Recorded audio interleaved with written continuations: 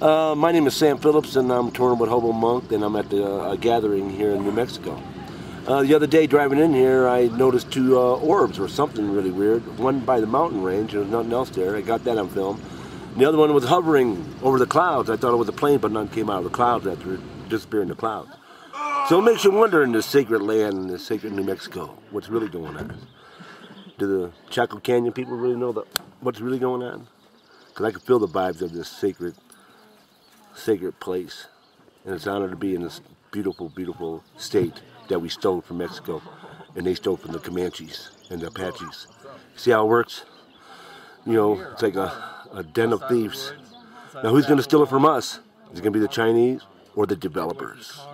Stay tuned later for the gathering report on top of a mountain in New Mexico for Liberation Brew TV.